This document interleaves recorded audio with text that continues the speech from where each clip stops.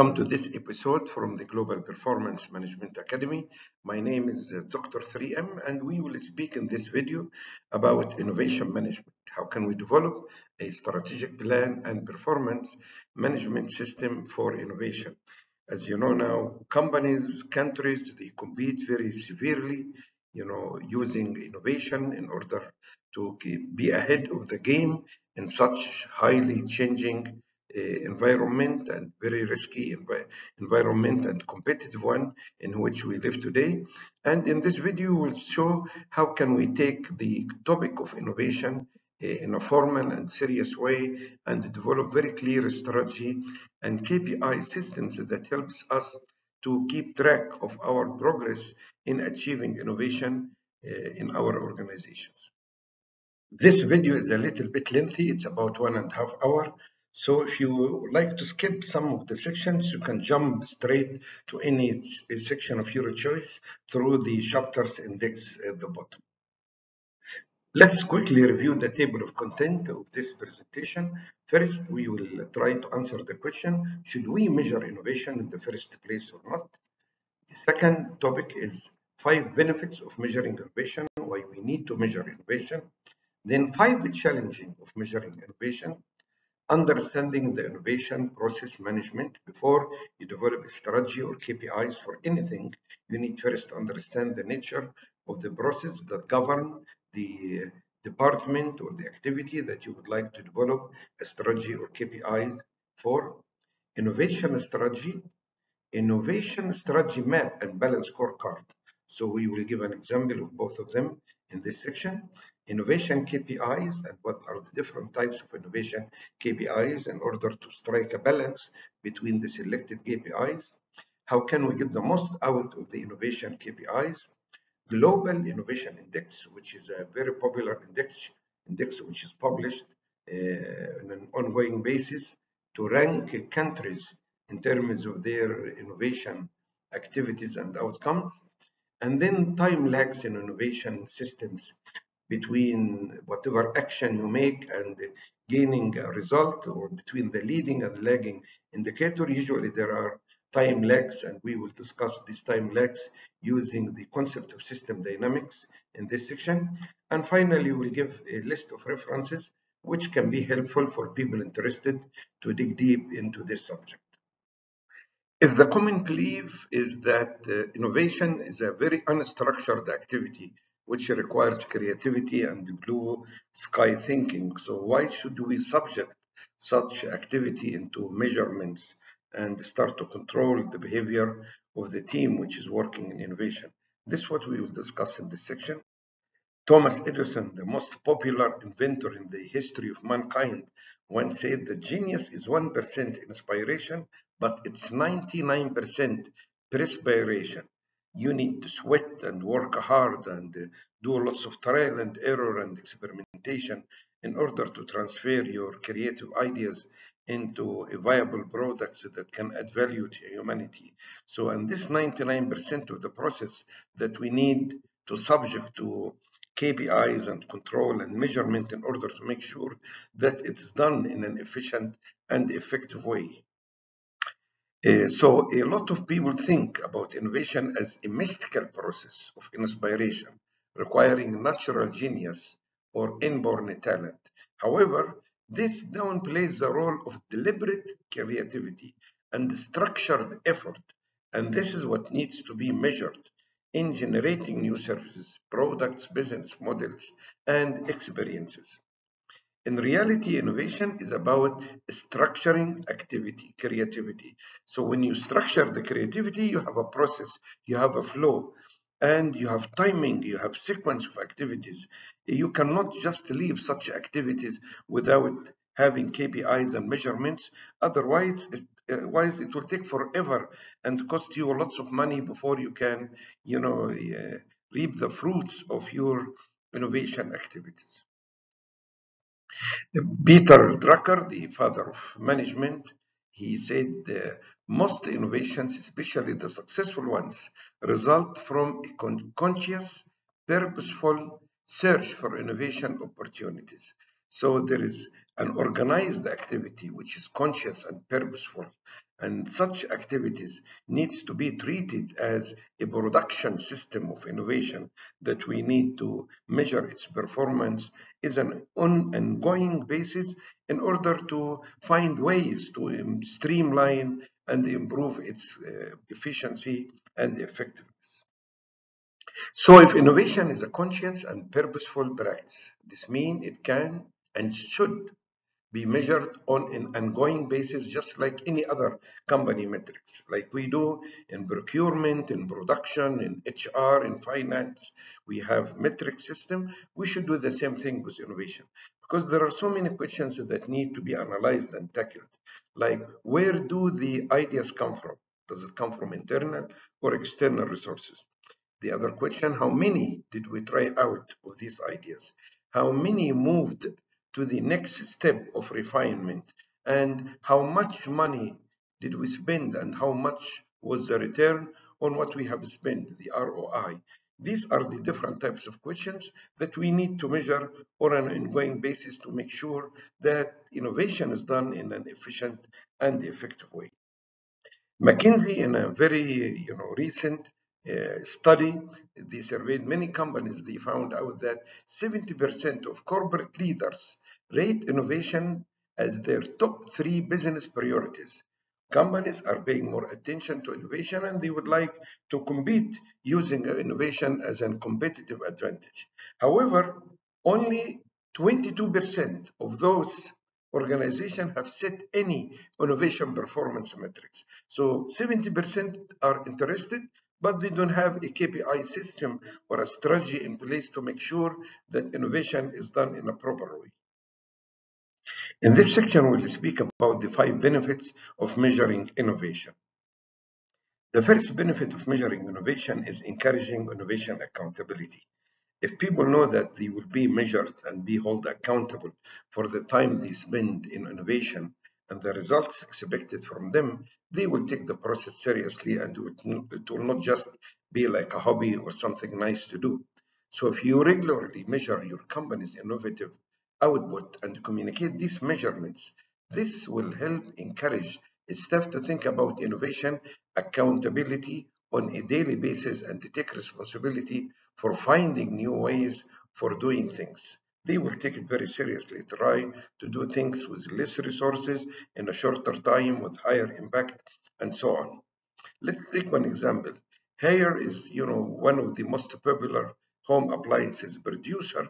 They offer innovative peoples in their organization the ultimate recognition. What is the ultimate recognition? Having new products named after them. What a great recognition that they give to their employees. The second objective of measuring innovation is that it gives you objective numbers that reflects success and failure among different, in innovation experimentations and efforts. So with the measurements, you can differentiate between good and bad innovation activities, and you can have innovation tournament. Here in these pictures, you can see at Penn Medicine at University of Pennsylvania, the different innovation tournament that they have conducted, and it shows in the article how this resulted large number of teams competing and producing very exceptional results. The third objective for measuring the innovation is allocating resources effectively. We have limited budget, limited time of our staff, and we need to assign and allocate these resources to the most productive and fruitful innovation projects. So by tracking innovation KPIs, business has a lot more of information to help inform resource allocation. So innovation leaders can put dollars and staff hours where they are needed the most and shape their innovation pipelines effectively. The fourth objective of measuring innovation is encouraging efficiency. Many think about efficiency as the enemy of innovation and suggest that true innovation happens when employees have unstructured time to think and create, which is not really true. because in fact, measuring innovations can encourage people to be more efficient with their creative efforts and to think more about the potential return on investment for each innovation. So when employees know innovation is being tracked and measured, they tend to be a lot more serious and deliberate when it comes to creative exercises. So let's take an example of 3M, a very well-known company in innovation. So while 3M famously allocates 15% of its employees' time for blue sky thinking and the product innovation, it also requires employees to demonstrate the result of these efforts. So employees can enjoy 15% of their time in innovative activities, but they know that in one point of time, regularly they will be held accountable and asked, what results have you achieved from allocating these resources? The fifth objectives of measuring innovation is that keeping investors happy. Somebody at the end of the day is paying the bill for all the time and the resources spent in innovation. So if investors and the sponsors can see in details the direct benefits stemming from their investments in innovation, they are more likely to back new ideas and be tolerant of the occasional innovation failure.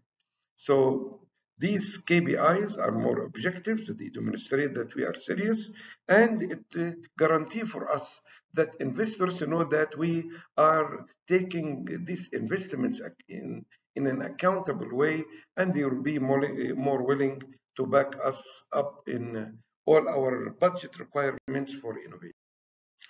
Maybe measuring finance and operation and the logistics can be easy, but measuring innovation is a little bit challenging. And in this section, we will speak about 5 challenges of measuring innovation. The first challenge is that innovation is somewhat an unstructured process. So unlike the product development life cycle, innovation is not a standard process with defined milestones and checkpoints. So it's difficult really to track all the aspects of motivation from this point of view.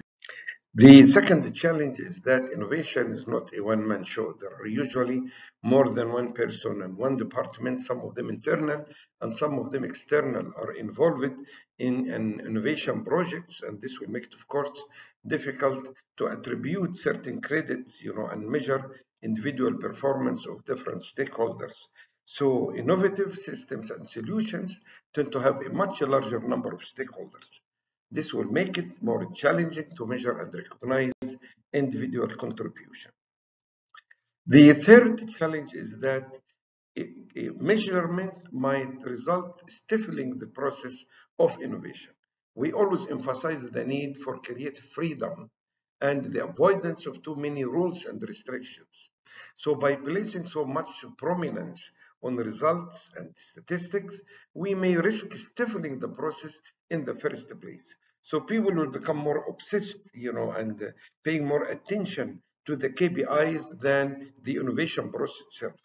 And there is a very popular book, it's called The Tyranny of Metrics, and by Jerry Muller, which speaks and gives so many cases and examples of how KPIs usually are stifling the creativity of people, and people will become paying more attention to the KPIs and making the numbers than doing real results for their organizations. The fourth challenge is that shooting ourselves in the foot. We might be developing KPIs hoping that these KPIs will make people more creative, but it might backfire on us. So if you focus too much on metrics, you risk encouraging your employees to hit good numbers rather than being truly innovative. This is especially the case if you decide to make innovation KPIs part of employee performance review. In this case, it affects their pay and salary and compensation, and they will be more keen to focus on short-term objectives rather than the long-term objectives. The last one, innovation might take lots of time, long time. Remember, innovation takes time, and not every creative concept can be measured as easily as the next. So in fact, every innovation project can be considered as completely different in nature than the other one. So it will be very difficult to put a standardized process of measurements for all projects of innovation. So you wouldn't want to discourage a potentially world-changing idea just because it didn't seem financially feasible in its early stages. So, which is people will, because KPIs usually look at short-term effects, results, and people will be more focused in making the numbers in the short term, and they might overlook great opportunities that require long time to reap its fruit.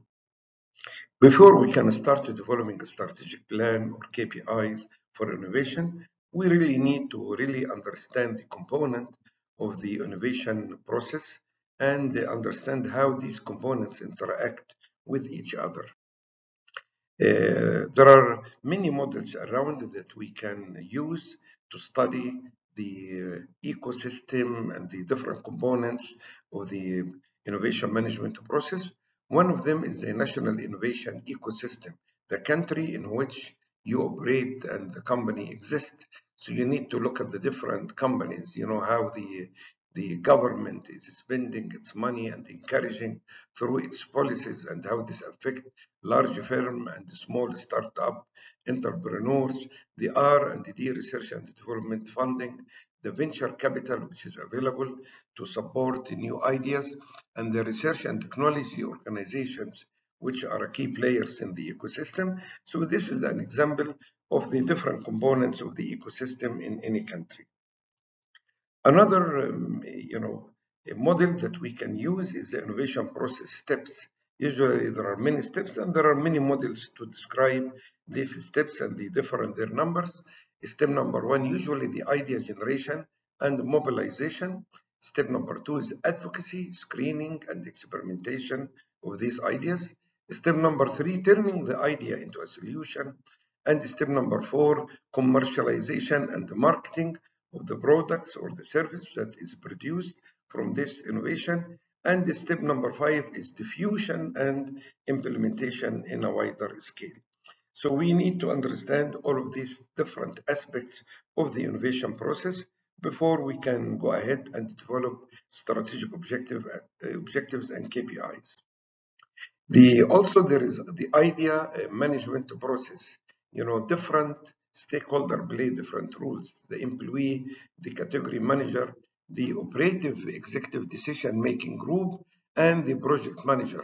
Throughout the different phases of the innovation process, like the idea first is created, collaborative development, decisions, implementations, and communication, and these results. So there are so many models, and VIMA is one of the popular organizations which publish lots of research and resources that people interested in the area of innovation, they can really find it very helpful. Another one is the innovation process for new services. This is another very interesting model, which have a process diagram, and in this diagram, decisions are made, and whether you end the projects, like here, the projects ended here, ended here, ended here, ended here as well. So if you pass each gate, you go to the next step, and this describes different processes that are used to develop a service.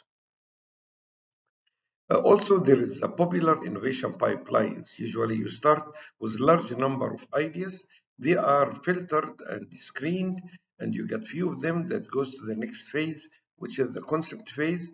Few among them goes to the experiment phase, and then to the pilot phase, and then to the launch phase. We need, when we develop KPIs, to look at this flow or in the pipelines and to make sure there is enough flow quickly of good ideas that producing high impacts all the way to the end of the funnel.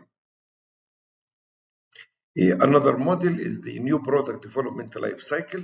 And in this illustration, it shows 6 steps that starts with initiation, definition, readiness, technology readiness, design readiness, production readiness, and commercialization readiness. So these are the different phases, and there is a gate, decision has to be made for the product to move from one phase to the other. And this line shows the investment that the company will be doing in each of these phases and how this investment accumulate and grow over the time.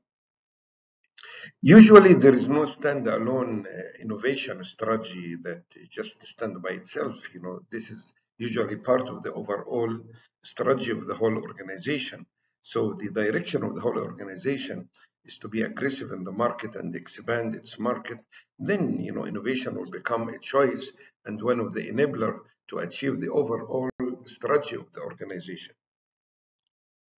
At a corporate level, usually there are many strategic choices for the organization to choose from, and these strategies have been covered in details on the strategic analysis and strategy formulation course, which is offered by the Global Performance Management Academy. The choices here there are different families of strategies. There are the stability strategies, expansion strategies, retrenchment strategies, and combination strategies. Innovation is not necessarily required by all those types of strategies.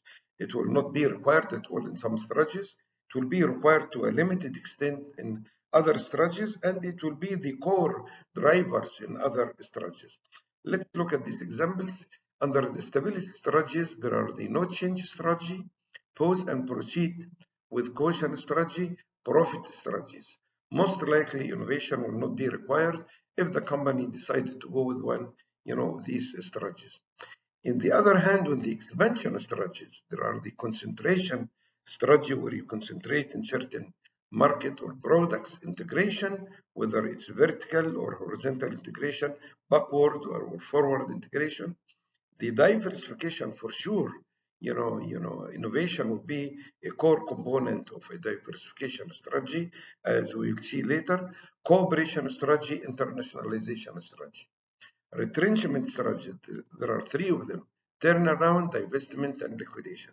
I don't see much of innovation required in both divestment and liquidation, but you might need to some extent, innovation in the turnaround.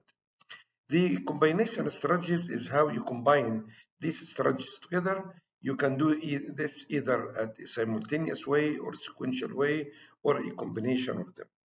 So the innovation strategy is a component of the overarching strategy that the organization will choose for itself.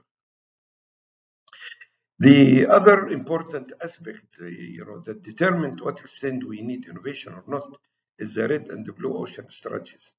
And in the red ocean strategy, which is a traditional, very competitive, environment, we secure competitive advantage in your current market. So you stay in your market and you compete, and it's as throat slaughtering, each one, in the competitors start to reduce its price and so on. So according to the generic strategies of Michael Porter, people compete either on differentiation, bringing special features to their products to differentiate it from other products, and then can charge a premium price for this, or the other strategy is to have a low cost. Of course, if you can combine both differentiation and low cost, this will provide you a significant, sustainable, competitive advantage. This is all usually is done in the same market where you compete with other people. But the blue ocean strategy is a new approach and way of thinking in which you make the competition irrelevant. You stay away from the competition altogether and try to create your own new market and own new demand. We will see in the next slides, the key differences between red and the blue ocean strategy, and it will become evident, to what extent, innovation is required under each one of them. Of course, innovation will be required as a greater deal, if you adopt the blue ocean strategy. So let's look at the key differences between the red ocean strategy and the blue ocean strategy. First, in the red ocean strategy, you compete in existing market, but in the blue ocean strategy, you create uncontested market to serve. In the blue ocean strategy, you beat the competition. Here you make the competition irrelevant. Here you exploit existing demand, But here you create and capture new demand, which of course require great deal of creativity and innovation. Here you make the value cost trade-off, but here you break the value cost trade-off. You can do both. You try to increase the value and in the same time reduce the cost as well. And in the red ocean strategy, you align the whole system of the firm activities with its strategic choices of differentiation or low cost. But here you align the whole system of a firm's activities in pursuit of differentiation and low cost. Here, or low cost, but here you try to do both of them. So one of the most popular tools that can help us identify where innovation and creativity is needed when you go for differentiation and expansion strategies is the ANSOF matrix. And this is again is explained details with lots of examples in the strategic planning course of GPMA. So the ANSOF matrix uh, classify our efforts to expand our revenue and increase our market share by focusing either on existing products or developing new products. And these products can be sold either in your existing market or you need to expand your marketing, whether it is market segments within the same country or going beyond your country and start to export and go for international market.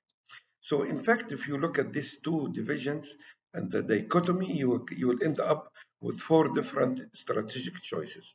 The first one, of course, is the basic one, is to continue to compete with your existing products in the existing market and try to squeeze the market and kill the competition. And this is what's called market penetration. You penetrate the market, mean that you try to reach to each segment of the market to squeeze all the juice in the current market and don't let the competition compete with you. The other choice is that to start to take your existing products and find a new market for it, which is called the market development. And this needs skills in marketing research, exporting your products overseas and so on. The third choice is to develop a new product for your existing market. And this required new product development. And of course, this falls in the course of innovation. The most challenging choice is the last choice, which is both to develop a new products and market these products in a new market. So you have to really understand the new market and try to come out with a new product for it. And in fact, the level of risk increase as you go from existing market to new market. Your level of risk increase if you go this way. Also, when you leave, you try to develop new products and the level of risk will increase. So this is the least risky choice, and this will be the highest risky choice. As you know from the ANSOF matrix, you need great deal of innovation if you start to leave your comfort zone of promoting your current products in your current market and start to develop a new products or to develop a new market or do both of them. In this section, we'll start to speak about how to develop a strategy map and a balanced scorecard for innovation. In the beginning, we would like to just give some quick idea for those who are not familiar with the concept of balanced scorecard, which was introduced by Kaplan and Norton from Harvard Business School. It provides an integrated framework for developing strategy and performance management system that is balanced. And by balance here, we mean that traditionally organization used to focus on the financial aspect of their business. And as you know, financial results is a historical results, and it does not really give you an indication on the capability of the organization to continue to succeed and achieve good results in the future. That's why, in addition to focusing on the financial results, the balanced scorecard for money-making organization focus on financial. In addition, they need to focus on customer, because if you have good customers base who are very loyal and they will continue to buy your products, this will guarantee for you revenue and profit in the future. So you need to keep your customers happy and your market expanding and your market share growing in order to ensure financial results in the future. And of course, you will not be able to satisfy your customers unless you have a very sound and fine-tuned internal process which produce goods and services at a low cost and high quality to satisfy your customer. So the third aspect or perspective that the balance scorecard focus on is the internal process. These internal processes cannot be, performed properly unless you have an internal capability, which is usually reflected in three types of capital. The human capital, which are your human resources, and then organizational capital, which is the environment in which you will be working and operating, and informational capital, which is the data and the information that they need to support them in their decision. So all of these three capitals or enablers fall in this capacity, a perspective of the balance scorecard, which is usually called learning and growth, or it can be called organizational capacity. So you have four perspectives. You have your team, your building, your data, your organization, which will enable you to do sound and streamlined operations, which will produce high value, low cost, products, which keeps your customer happy. And if your customer happy and buying these products, for premium, you will be able to achieve financial results. Focusing on all of these four aspects, what it make it balanced. And these four perspectives are very generic and they exist almost in any organization, whether it is profit-making or not profit-making organization. Of course, the only difference that we will need to make is to move the financial perspective for charitable and non-profit organization or even government organization, move it and put it at the bottom of these four perspectives. So the story will go like this, that we need to secure financial resources to pay for our staff and organizational capability and information system, which will enable us to deliver, good products and services, which will make our customer happy. And this will be the top perspective, because for non-profit organization, their objective is to serve their stakeholders or customers. Now, these four perspectives, in fact, they have, vertical themes that cut across all of them. And these themes are, can be considered as the key pillar of your strategy or the key directions of your strategy. And usually the themes, while the perspectives are horizontal, the themes are vertical. Usually strategy is one of those themes. So you have an overall balance scorecard for your organization or a strategy map.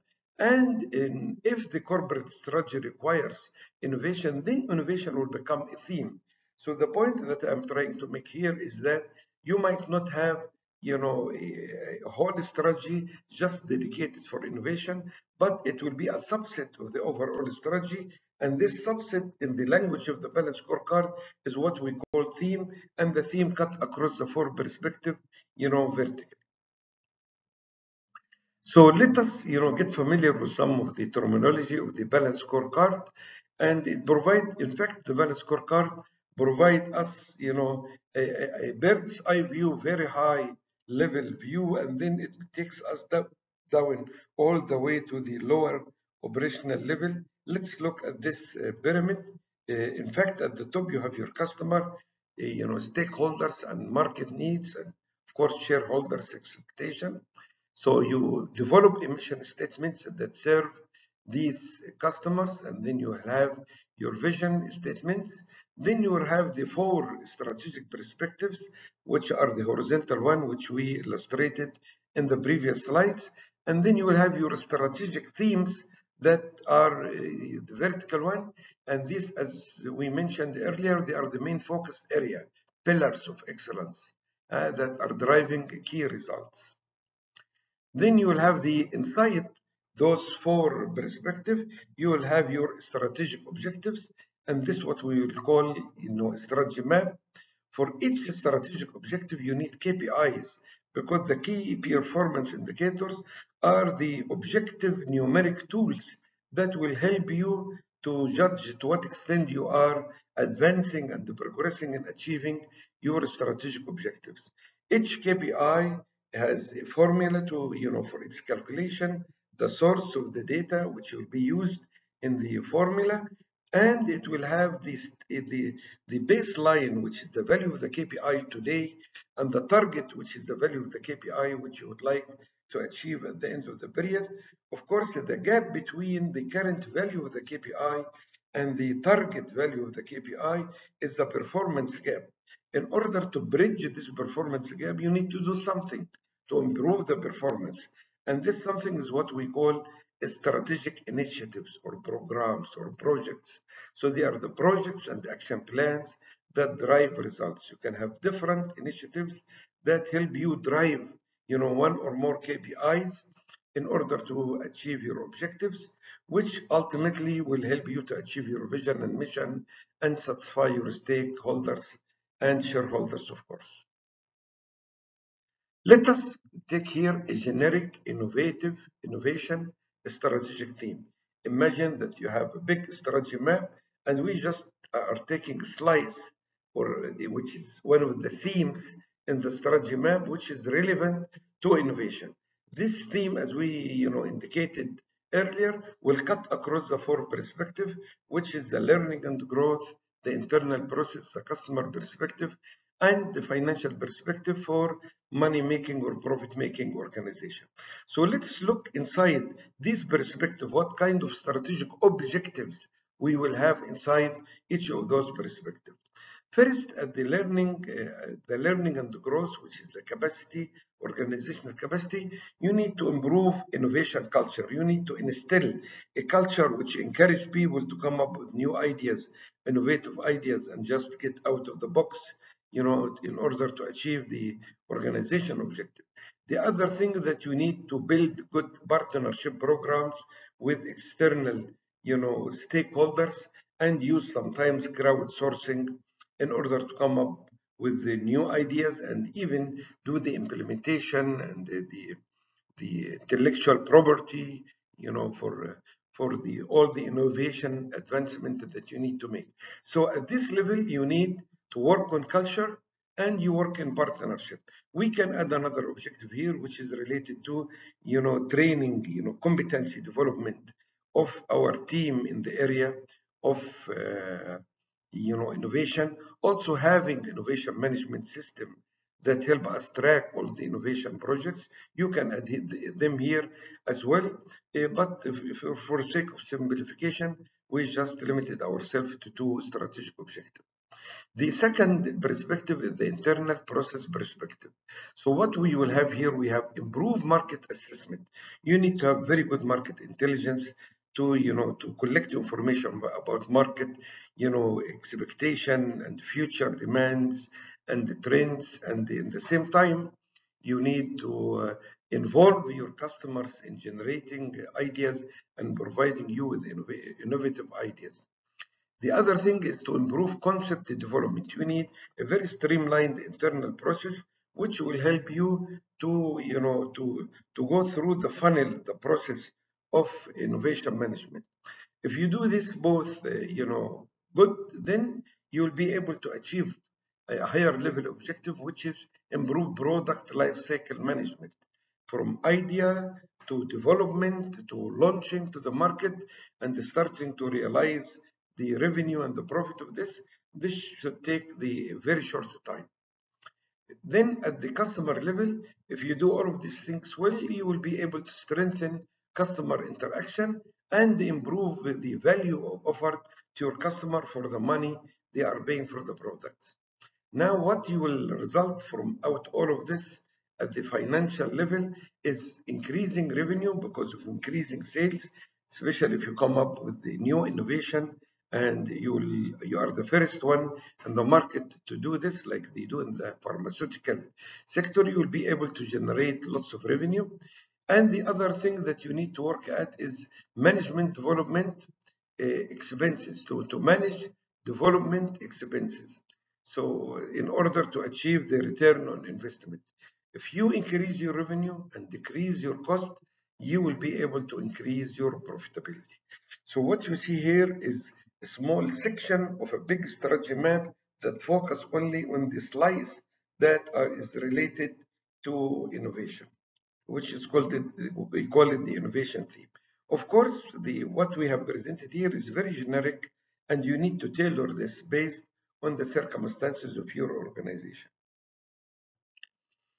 Now we will take the strategy map that we have developed for the innovation theme and try to develop a full-fledged balanced scorecard. To do this, we need to have column for the objectives, the KPIs, and the initiatives.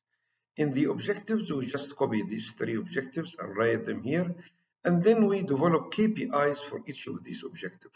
For example, increase profitability, we can have operating income, total sales, return on product development expenses. This is ROI.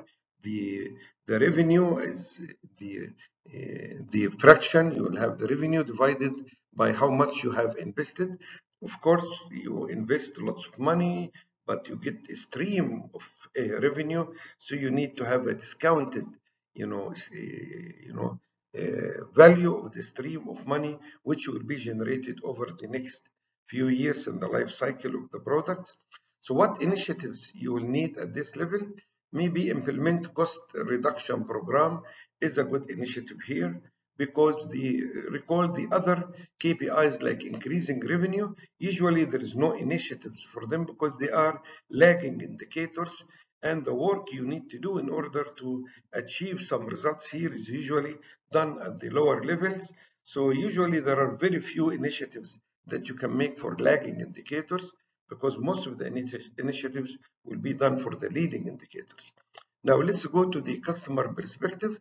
We just copy the two objectives and put them here: improve customer value and strengthen customer interaction.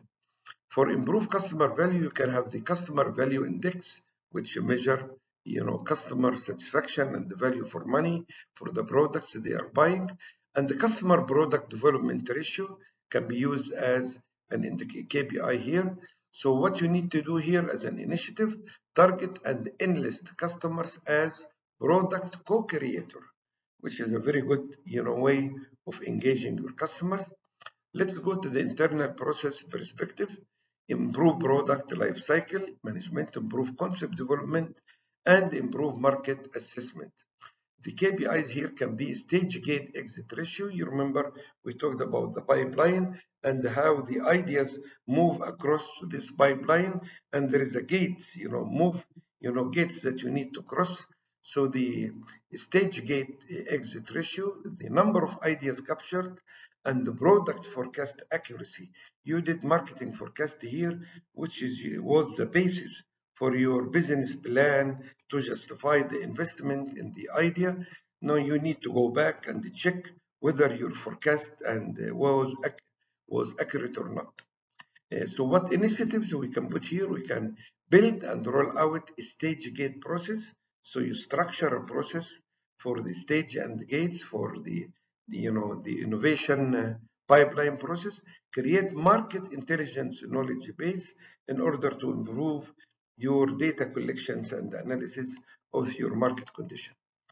At the learning and growth level, improve innovation culture and enhance partnership. The KPI here can be employee culture score.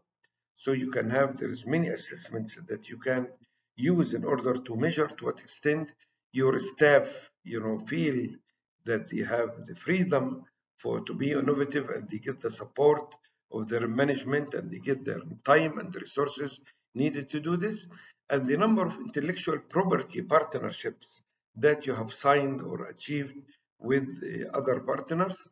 And the initiatives here can be smart co-initiatives. So you launch inside your organization a smart co-initiative for cultural change and university outreach to build, industry academia relationship with local universities who you can work with in order to execute your innovation projects. If you look at this, this is a strategy map with the scorecard.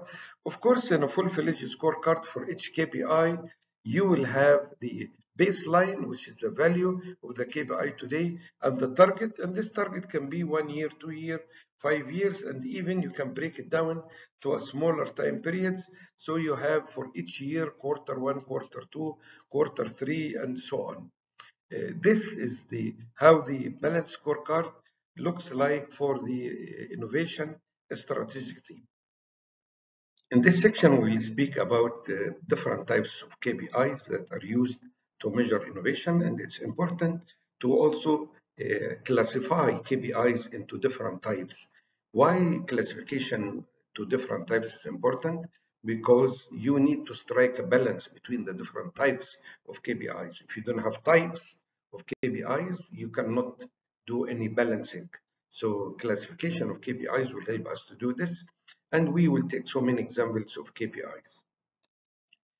So the first popular classification of KPIs is to classify them into input, process, output. Let us focus here on the input and the output KPIs. The input KPIs, they measure the quantity of innovation enablers, the input, the investment that the organization does. Then the organization is investing. For example, the total value of company investment in innovation. So this is measured in dollars. The second thing, the number of hours the employees' time allocated to innovation exercise, and this is calculated in terms of number of hours, and here it's aggregated for all type of employees. It did not differentiate between top management and middle management. Output KPIs, they measure whether your innovation investments are having the desired effect. Have you produced the desired results or not? One example is the number of new products released to market in the past 2-3 years. The other one, the revenue generated from these products. So this is number of products, but number of products is not enough usually, because you can have so many products, but they are not generating significant income, and that's why you need to take another dollar value KPIs in order to balance. And the other thing, you don't need all your income to come just from one product, because this is too much risky. So you need variety of products, and you need in the same time high volume of revenue. So these are examples of input KPIs and output KPIs. There is also different domains or aspects that we can measure innovation in. The first one, you can have KPIs related to capabilities, which in nature is an input. So what are the capabilities? They are the abilities, practical skills, unique insights and know-how of the people, tacit knowledge and other information capital, as well as financial capital needed to create innovation. So this is about how much you are investing in your organization. The second one is the structure, the inside process and the structure that you set, which will make use of these capabilities. It's the organizational structure, the processes, the resources, and the other tools that support innovation management, such as innovation management software. There is a very, you need software when you have huge number of projects running at the same times in the pipeline. In order to control all of these, you need the software to do this. So this structure. The third domain is culture, which is the soft aspect of the organization. The capabilities related to people that support the process, innovativeness of an organization, and the need for always getting better. So this desire in the people and the freedom, and the encouragement of their leadership to be creative, it's a very essential element of innovation ecosystem. The fourth one is a leadership and strategy, strategic aspects that are linked to concrete operations. So usually you need the strategy part of it and the execution part of it. Finally, business and the product metrics, which is the final outcome. So in fact, you can consider all of these four are different types of input, and this is the output. It is the ROI, the return on investment KPIs. It focuses on measuring the results the innovation investments has yielded. So these are different categories of KPIs, and we will take few examples, under each of these categories. Let us take few examples of financial KPIs. First, percentage of revenue generated from recent innovations, for example, products released to market in the last 2 to 3 years. So this is percentage of this revenue to the overall revenue of the organization.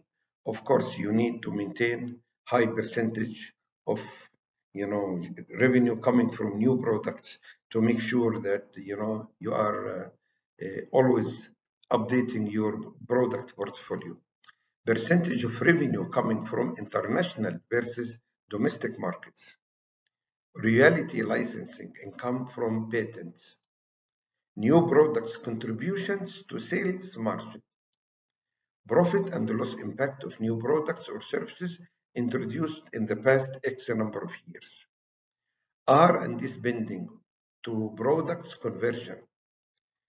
Percent of R&D budget against recent product revenue.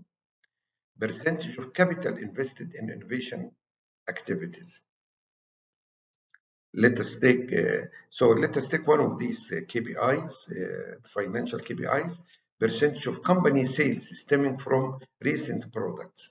In the 3M company, which is a very popular company known for its innovation, they really set a target for such a percentage. 3M stipulates that a minimum of 30% of each division's revenue. So this target is set for each revision, not for the overall for the organization. Must come from products introduced in the last 4 years. We have to be cautious here because there are risks for using or focusing so much on financial KPIs when it comes to innovation. As you know, financial KPIs encourage safe investment. Many of the greatest product innovations have taken time to break even. So financial KPIs might, push the people involved in innovation to be short-sighted, even though that innovation is a long-term initiative. Companies need to back risky ideas in order to succeed, even when these ideas could be costly in the short term. There is a very nice article which is titled How an Obsession with Metrics is Killing Your Company. And Inc publication is a very popular publication. They have a very interesting article titled 5 Successful Companies That Didn't Make a Dollar for 5 Years. And they stated examples like FedEx and Amazon and Tesla. So they have not made money during 5 years if their top management has given up and put some financial KPIs in the first to monitor their progress in the first 2 to 3 years, they could have given up and not achieved the results that they have achieved. So we have to be very cautious that financial KPIs might push us to be short-sighted and focus on the short term, not in the long term, which is the nature of innovation projects. Innovation funnel KPIs. It's one of the KPI, one of type of the KPIs is to monitor the flow of the innovation projects throughout the funnel. For example, the number of innovative projects progressing through projects milestones each quarter. So you need to monitor how many of the products has passed from the insight to the idea stage, to the discussion, to the experiments, to the prototype, to the products, and then to the commercial success or failure. And usually you need to take the ratio of each step, divided by the step before that. So you find a ratio of 1, the next step on the previous step to tell you what the ratios, like percent of ideas turn it into experiments. So you need to keep monitoring this percentage that reflect the flow of the innovation projects throughout the funnel. A very popular type of KPIs in innovation is the timesheet KPIs, which keeps a track of how much time the team is investing in innovation activities. So in order to do this, you need to designate codes for time spent innovating. For example, you can call it blue sky thinking code or product brainstorming code. So if you have this system of having every member of your organization is coding or recording how much time they spend in different activities in a timesheet, putting these codes will help you at the end of the day to aggregate all the time that was spent. Different KPIs can be used in this case. The first one is percentage of overall staff time spent on high yield innovation activities.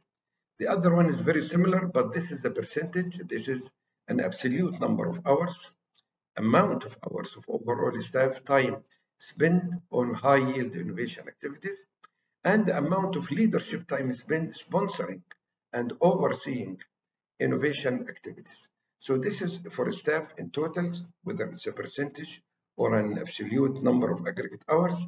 And this is only focusing on the leadership and the role they play in overseeing and sponsoring innovation projects. Another types of KPIs is the new products and service KPIs. Let us look at a few examples. Percentage of revenue from new products or services introduced in the past 6 years. Revenue from products or services sold to new customer segments. So here it's focusing on customer, market expansion and introducing new customer segments. Percentage of existing customers trading up to next generation products. So when you come up, like when Tesla came up with the electric car, not everybody was encouraged, to do this. So how many of those early adopters in the market were willing to buy and risk buying the new products from you? Because it's a good indication. The other one is number of ideas turned into innovation experiments by employees. So these are the different types of KPIs for products and services. Another type is training and staff competency KPIs. This is very critical, of course, and usually it falls in the learning and growth perspective of the balanced scorecard. Number of ideas turned into patents by employees, cost of educational allowances paid out to employees for innovative areas of study, percentage of employees using innovation software, number of teams that submit projects for innovation award or tournaments, staff satisfaction index of their involvement in innovation experience. So you can run like a survey for people participating in these projects, asking them how they feel about the experience. Percentage of employees trained in the innovation process. So if you have an in-house process and the manual for this, you need to train them. And number of employees identified as entrepreneurs. So, and classifying certain people within the organization into entrepreneurs and giving them this, honorable title requires, that they fulfill certain qualification or requirements. And this article by Forbes, it speaks about the 4 essential traits of entrepreneurs within any organization. Another types of innovation KPIs is the management and leadership KPIs. Let us look at few examples. Number of managers with formal innovations training and access to innovation tools. Staff assessment of role of the executive in fostering innovations and driving employees to be creative when responding to customer needs. The number of innovative projects being sponsored or overseen by senior managers. The amount of time senior leaders spend on innovative projects, and we have mentioned this earlier with the timesheet KPIs, the number of major market innovations driven by senior leaders, number of innovative projects progressing through project milestones each quarter driven by leaders, and finally, number of active innovation projects per division or business unit. Let's look here at cross classification of KPIs. We can classify KPIs based on the domain that we are measuring and in the same time whether they are input or output. Why we should care about this? We should care about this because we need to have a balance between or among the KPIs that we will be selecting. And it's very important to focus in both input, which is short term, and outputs, which is lagging long term. Because if you only say that output is what matters, so let's only focus on the actual results, which is output, and there is no need to monitor the input. This can be very risky because if you only monitor output and you discover after 2 or 3 years that you have not achieved the results that you are expecting, it will be too late to go and fix any problems you have in the input. So you need, to monitor input to give you early signals on where things are not working in order to fix them. Let's look at a few examples. The capability as an input, a KPI can be the number of new challenges provided for employees. Structure input, the relative or absolute budget allocated to innovation or R&D. Culture, the number of new ideas coming from employees versus coming from management. Leadership and strategy, the number of executives receiving training related to innovation. And finally, business and product, the percentage of capital invested in innovation activities. For output under capabilities, the percentage of capital invested in innovation activities. Structure, the velocity of the build, measure, learn, feedback loop, which is a part of the learning organization. Culture, the employee participation in innovation activities. And leadership and strategy, the percentage of management's time spent on strategic innovation. And finally, business and products actual versus targeted break-even time. Here we will is just a laundry list or a big list of innovation KPIs classified based on three categories: input, process, and performance outcomes. This is a list of input KPIs. This is another list of process or activities KPIs, and these are performance outcomes. There is lots of repetition among these KPIs and the one we mentioned earlier, but I just put them here as a reference for those who are interested to look at this type of classification. It's very important not to overload ourselves with so many KPIs, because having so many KPIs which are difficult to use might really complicate the matters and waste lots of resources, which might not, is not warranted. So it's interesting to classify KPIs based on the difficulty of measurements and the relevance of the metrics or the KPI itself. And this graph here shows different distribution of the KPIs according this classification. Of course, you should start with KPIs which are easy to measure but provide you high impact. So this will be your first candidate of KPIs. Then you will go for these KPIs. Then, of course, you will go for this, which is high difficulty.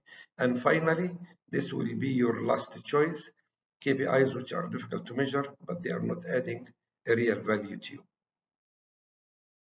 Here I will share with you some tips on how can we get the most out of the innovation KPIs. First, focus on few metrics at a time and prioritize them, as I showed you earlier in this dichotomy classification of importance and ease of use. Second, find opportunities for learning and improvement. So you can start to set KPIs and discover later that they are not the best choices. So you still have the opportunity to update them and fine tune them. Assess the life cycle of the innovation. Don't force the same metrics for everyone, because as I mentioned earlier, innovation projects can vary very much from one to the other. Reduce complexity, start simple, keep it simple, and engage employees. The people that you will measure their performance, they should be included in the discussion of which KPI is more suitable to monitor their performance in the area of innovation. Sometimes it's important to measure the level of maturity of your organization. Of course, as if you adopt innovation after a few years, there will be lots of lessons learned, your maturity, the policies, the culture, the how you master, the process management, using the software, learning from other experiences, building good partnerships with other organization that can support you in the innovation journey. All of these things, they don't just happen all of a sudden, but they require time. And the more you invest in the innovation process, the more you will become more proficient in doing this. So there are different tools that can be used to measure innovation maturity. Here we will mention one of them, and in this one, there is a link, it's accept mission. You can check this out. Start innovation maturity, quick scan. How big is the innovation power? What is already working well, and what can you optimize or add? With this innovation maturity quick scan, we measure the innovative strength of the organizations in 5 different domains, and so on. So this is the one of the innovation maturity assessment tools. And usually there are different levels. This applies to all assessment of maturities of different types. At the end of the assessment, your organization can be classified as in the stage of initiated, or defined, or managed, or optimized. And this example that I brought to you here focus on 5 domains for innovation maturity assessment. The first one is goals and performance. Second one is people and culture. And then the innovation process, the tools and the IT used to support the innovation management process. And finally, management and organization. And on a scale up to 100, and these are the 4 level of maturity in each of the 5 domains. And of course, the report will give you the overall assessment and the gaps and the roadmap for development. In the previous sections, we focused more on innovation at a corporate or enterprise level. Here we'll speak about innovation at country level, international level, and we will focus more on the Global Innovation Index reports, which is published every year. This report is published by the WIPO, which is a World Intellectual Property Organization. And these are the different components that are taken into consideration to build up the overall score for each country involved in this assessment. As you look at this hierarchy, the Global Innovation Index is an average of different indexes. And also, I will describe later the innovation efficiency ratio. The Global Innovation Index is the average of all of these factors. The first half of them is input factors, and these are output factors. But the innovation efficiency ratio is the ratio of the overall input, components to the output components. Let's look at the input components. Remember that we are talking here at a country level, not at a company or an organization level. First, the institutions within the country. And this includes the political environment, regulatory environment, and the business environment. Then the human capital and research, education, tertiary education, research and development, infrastructure, ICTs, which is the information and communication technology sector, general infrastructure in the country, ecological sustainability, and then market sophistication, the credit market, availability of loans, investment, trade, and competition. Finally, business sophistication, which include knowledge workers, innovation linkage, and the knowledge absorption. These are all considered to be input or enablers that the government of any country can invest in and issue public policies to support all of this 1, 2, 3, 4, 5 by 3, 15 factors. The output of the innovation are 2 categories. Each one of them had 3, so they are 6 in total. The first one is knowledge and technology outputs. So this is the knowledge creation, the knowledge impact, and the knowledge diffusion. And the creative output include intangible assets, creative goods and services, and online creativity. Of course, we will not be able here to go through each of those elements and describe what they mean and what they entail, but people who are interested in this, they can look it up in the internet, and I have included lots of links here, so you can go back again and look at this report in detail. This is the 2022 report, the Global Innovation Report, and this is a link where you can go and download the report. And there is lots of results, the results of the classification and the index is made in different ways. I just quoted for you here an interesting one, which should give you the top 3 innovations economies by region. So first, the Southeast Asia, number 1 was Korea, number 2 is Singapore, and number 3 was China. The Central Southern Asia, number 1 was India, number 2 is Iran, and number 3 was Uzbekistan. And then Northern Africa and Western Asia, Israel, United Arab Emirates, and Turkey. And then Europe, number 1 was Switzerland. In fact, Switzerland was not the number 1 globally. Sweden and United Kingdom. Sub-Sahara Africa, number 1 was South Africa, Botswana, and Kenya. Northern America, of course, United States and Canada, and Latin America and the Caribbean, Chile, Brazil, and Mexico. So these are the top countries, by region in the globe. This, part of the detailed report, and it shows the top 19 and the score that each one of those countries have achieved. And as you see, Switzerland come at the top, within United States, Sweden, United Kingdom, Netherlands, Korea, Singapore, Germany, Finland, Denmark, China, and so on. But at the bottom of the list goes all the way to 132. You can see, this is the bottom of the list. It has Nigeria, Algeria, it has Togo, it has Mali, Yemen, Iraq, and so on. This is a very interesting part of the report, which shows how the investment is changing by major player in the innovation sectors, in different sectors. So in the ICT hardware and the electrical equipment sector, this graph shows percentage change between 2022 and 2021. So NVIDIA, their investment, or the amount of money they invested, has increased by almost maybe 40% over the past year. And all of this company increased their investment. And they include, of course, Apple and Intel and Ericsson, Siemens, and Nokia, and so on. But 2 companies at the bottom, they have decreased the amount they have. And you can see here, significant decrease by 50% by Dell Technologies. So this is how the major players in the ICT sectors have increased or decreased their investment in innovation.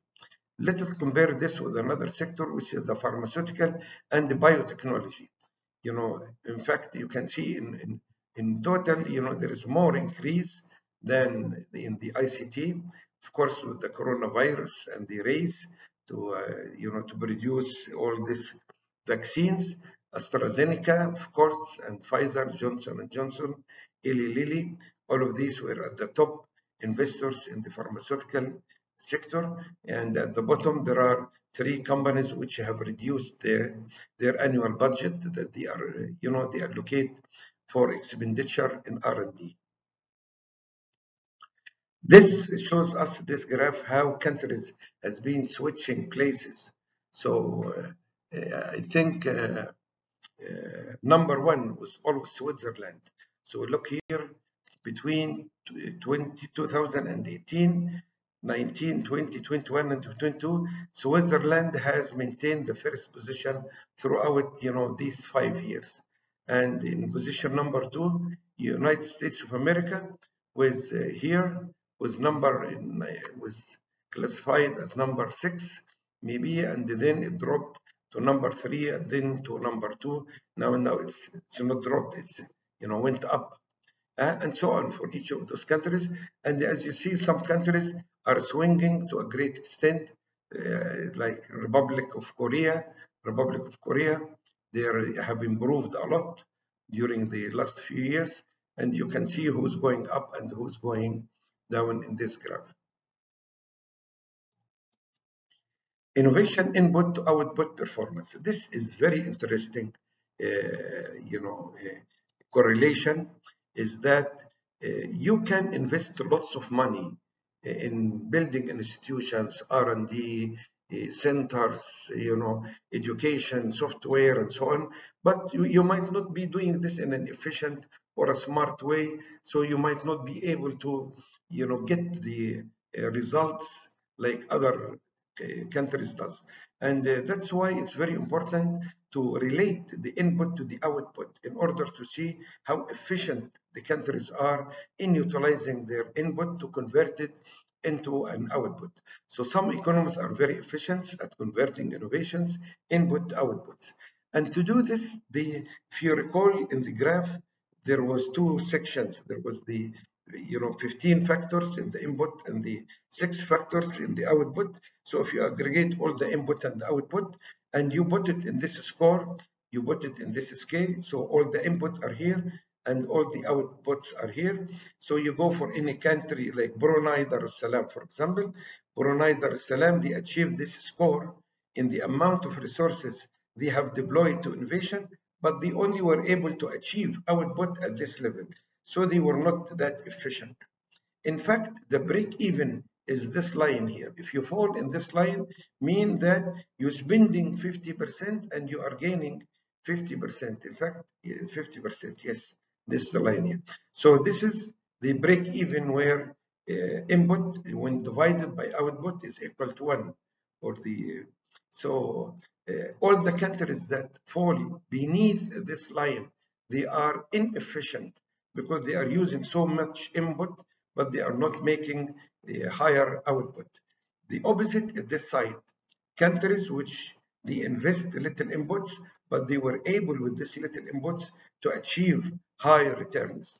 So, and in order to find this, look at the high slope, at the point of the high slope, maybe Pakistan and Sri Lanka here. Because if you draw a line to Pakistan or Sri Lanka, the line will come this way. So Pakistan, they only have like 28% investment, but they are getting 20 in, in output. So this is Pakistan here. If you look at other countries, United Arab Emirates, Saudi Arabia, Qatar, they are putting lots of money, but they are not getting the results expected. But there is a catch here, and there is something that we have, to be careful of. When they are comparing the input to the output, they are comparing 2022 input to 2022 output. And this, in fact, is not fair. And we will explain this in a later, in the next section, that usually the input that you invest does have a very long lag period. So the results of this investment, you will not be able to see it until many years later.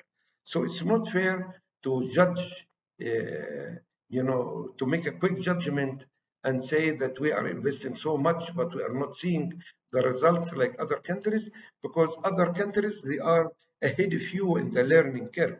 So for example, if you invest today in basic education, you will not see the results of your investment in basic education before another 10, 15, maybe 20 years.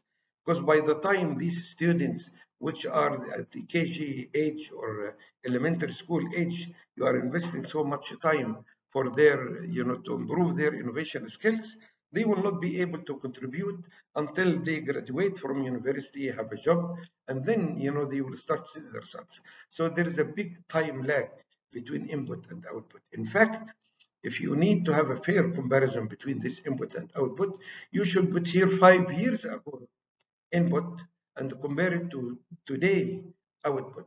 So countries like United Arab Emirates and Saudi Arabia and Qatar, they might have started investing today heavily in innovation infrastructure, but these investments are not expected to bring any results in the short term, but we should expect that in the long term. So this is my critique or comment regarding this graph.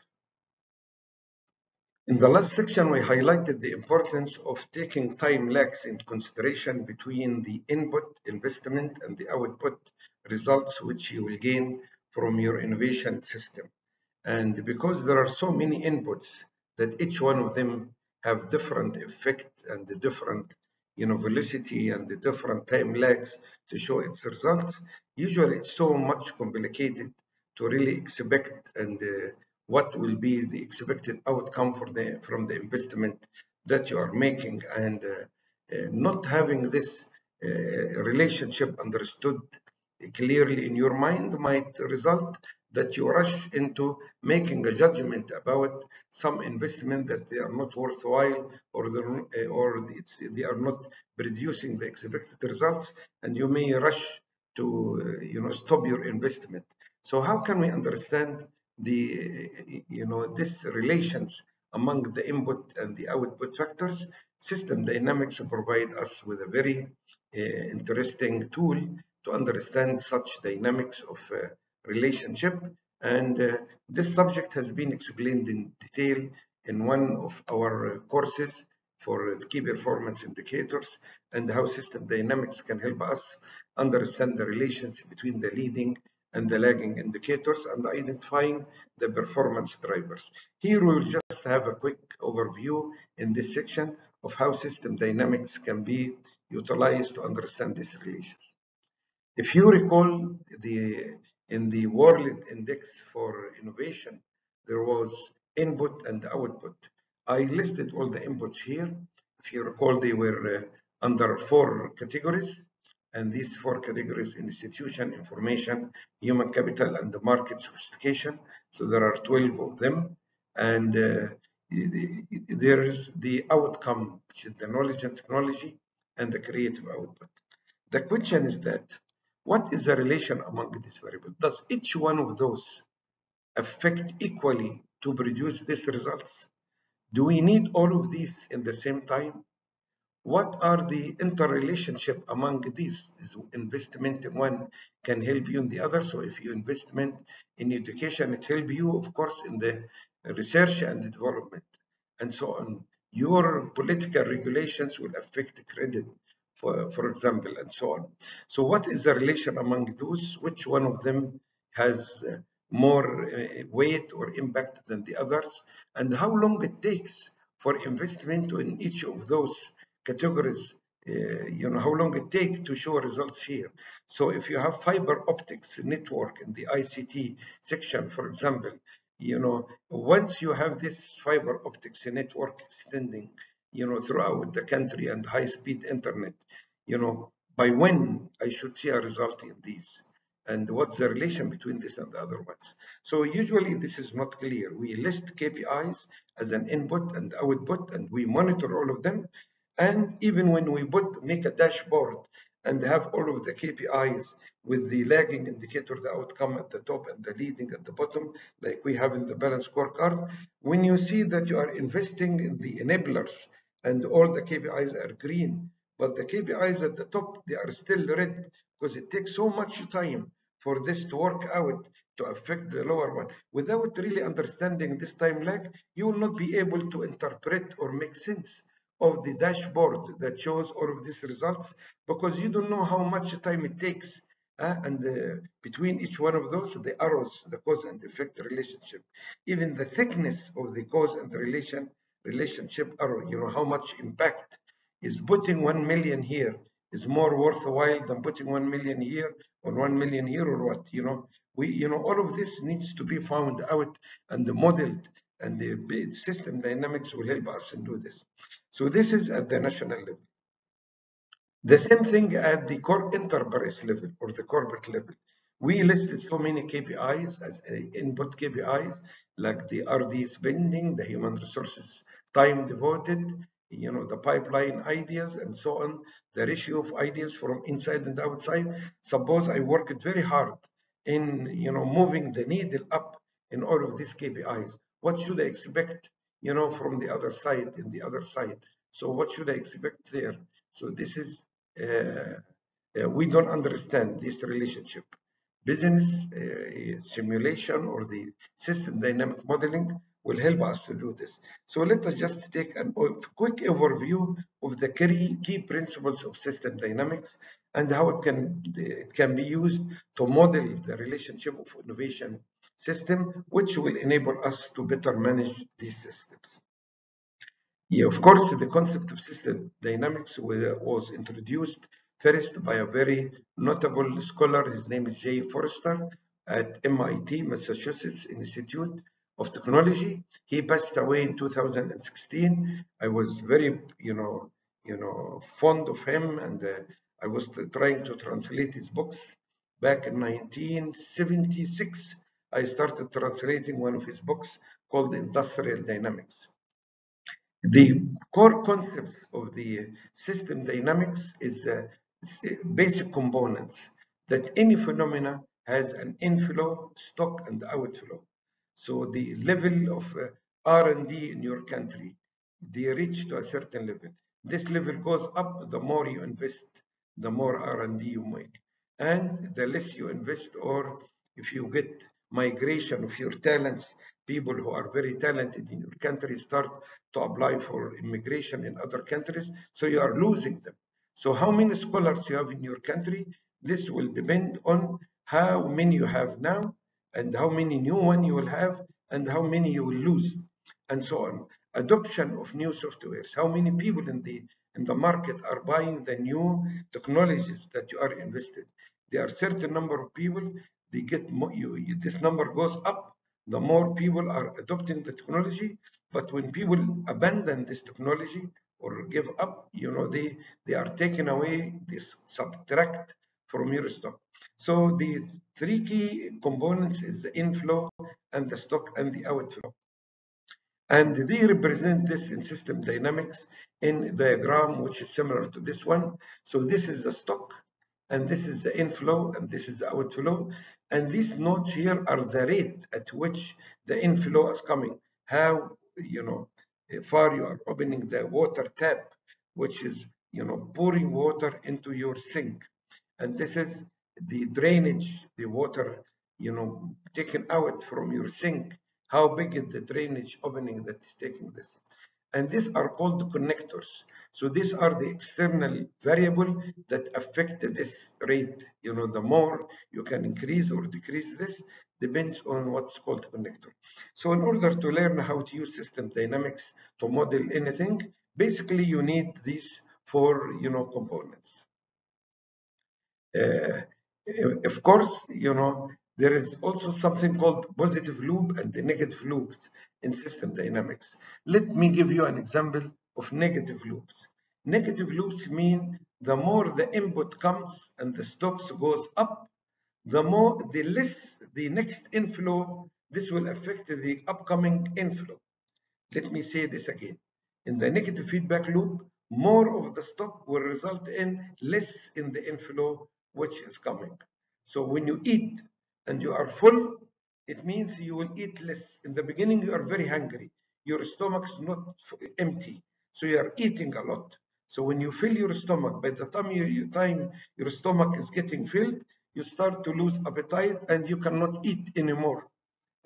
So this, it reduces. The more you have in your stomach, the less you'll be eating. The same thing applies to the toilet flush and the floater here, the floating ball. This floating ball moves up when the water comes in, it moves this up. And when this moves up, it closes the valve of the incoming water, so less water will be coming.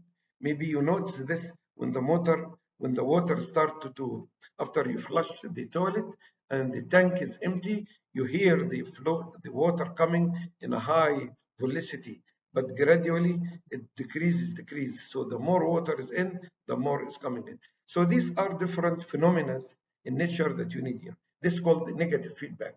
The positive feedback is more results more and more results more.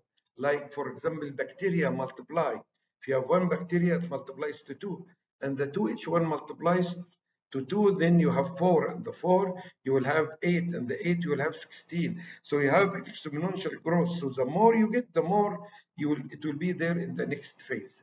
And usually, you can model such thing, the water flow and the level of the water of the tank. You can build a system dynamic models that represent this. This basic concepts apply to any phenomena on life, almost any phenomena on life. The J. Forrester developed the model for industries, behavioral model of the industries, simulation model. And he published this in a very popular book called Industrial Dynamics. And he used a language called the Dynamo. back early. Now there is more easier friendly language, programming language. It's called Stella, which is easier to use. Then he built a model of an urban area and called it urban dynamics. And then he have another book about world dynamics, where you have the relations between the countries, political and commercial uh, relations among the countries.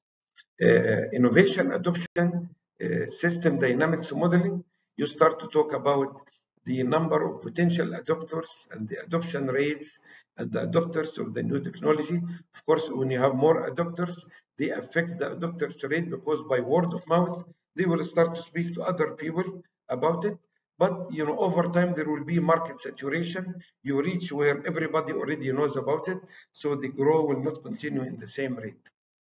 This is another example of how they use system dynamic, where you have three technologies in system dynamic. You have technology M, technology B, and technology E, and this is a total supply which are fed by these three technologies, and each technology has a rate of growth and of all of these technologies. So this is different quick model of how system dynamics is used in innovation. Another model here is at the producer side, system dynamics. So, if you have diffusion with the new technology, new invention, you will sell more. So your total production volume will go up. You will go up in the learning curve, and you will have economies of scale. This, of course, look at the negative here. This were all positive. More diffusion, more sale, more production, more learning. But more learning, less per unit cost. And this will help you with your price. And then your technology will be attractive. People will be able to buy the technology. Also, when you sell more and produce more, your revenue will go up and your income will go up, and this will help you to reinvest again in R&D and improve the technology performance, and this will increase as well. When you do marketing activity, your market share will go, and when you have bigger market share, more people buying your products, this will affect the word of mouth effect, and the people will start to more people to adopt your products, so you have more diffusion and so on. So this is a quick overview explanation of how the system dynamics at a macro and the micro level is used to model the innovation process. Product side system dynamics modeling with the replacement loop. So when your products your market gets saturated, you will not have more adopters, and if the people are using the new technology in replacement of the old technology, there will be a discard rate, and this will also, of course, depend on the technology lifetime. How much it will take before the technology will become out of date or out of fashion. This is, a simple explanation how when you use Stella language, for example, you can model, you can see the behavior of the whole system, and you'll see the time lag, because the effect, the time it takes between different things, it takes time. So this is the word of mouth effect, and this is saturation. These are the adopters, and these are the potential adopters, and then these are the innovators, the people who, the first group of people who adopt your products and so on. Finally, in this section, we give you a list of references that you can use if you like to dig deeper in any of the topics we covered in this episode. These are references from Wharton School, from BrainNeat, from Balance Scorecard Designers, and you have the link to them, so you can click on the link and find more about each of those topics. This about measuring innovation. This about the innovation strategy. This is a UK innovation strategy. Build innovation into your strategy. This is very interesting when you talk about the strategic theme in the Balance Scorecard. Much of the material I presented to you was based on this article. Then the system dynamic, this is a master thesis by Ali Hamidian, and system dynamics and technological innovation system. This again, another one, system dynamics. And this brings us to the conclusion of this episode. Thank you so much for spending this time with us, and I hope that you will find the content of this lecture interesting and join us in other episodes offered by the Global Performance Management Academy. Thank you.